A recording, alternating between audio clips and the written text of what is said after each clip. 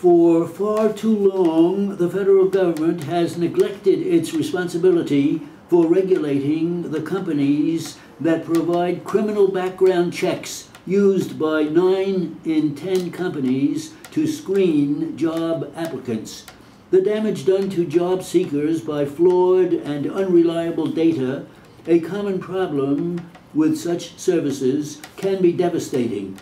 This week, the Federal Trade Commission for the first time charged one such background check company, Higher Right Solutions Incorporated, with violating the Fair Credit Reporting Act, which requires companies to ensure the accuracy of the reports. The lawsuit and the resulting settlement, which was announced at the same time, represent a good regulatory start. But federal and state governments need to do more to protect people from this industry, which has grown so quickly that no one seems to know how many companies there are. The Fair Credit Reporting Act was intended to protect consumers from records that background companies draw on for their reports. For example, the law requires background check companies to notify people in a timely manner when their data is being sent to an employer, so inaccuracies can be challenged, or to ensure that the public record that is being reported is complete and accurate. Higher Right Solutions, which has been accused by job applicants of violating the law in the past, may have come to the federal government's attention because of a class action suit that the company settled last year. The FTC's complaint alleged that the company had failed to follow reasonable procedures to prevent obviously inaccurate information from being provided to employers, and in many cases even included the records of the wrong person. The Commission contended that these failures led to consumers being denied employment or other employment-related benefits.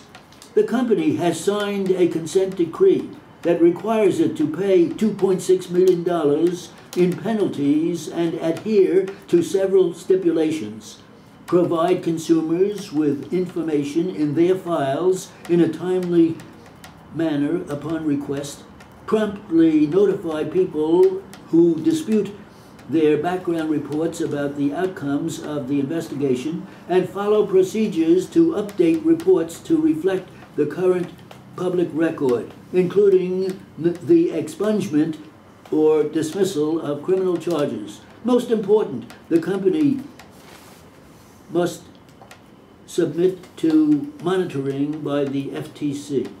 This case puts the industry on notice. Inaccuracy is a huge problem which companies buy records in bulk, either from the courts or from other companies, and fail to keep their records current. The standards in this settlement should be applied to all such businesses. The FTC and the Consumer Financial Protection Bureau, which share jurisdiction, need to step up their scrutiny of the entire industry, which is playing a bigger and bigger role for employers in hiring decisions.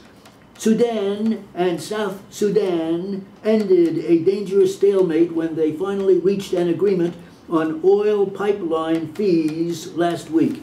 The elements of the deal should be carried out as quickly as possible given the severe financial stress on both nations.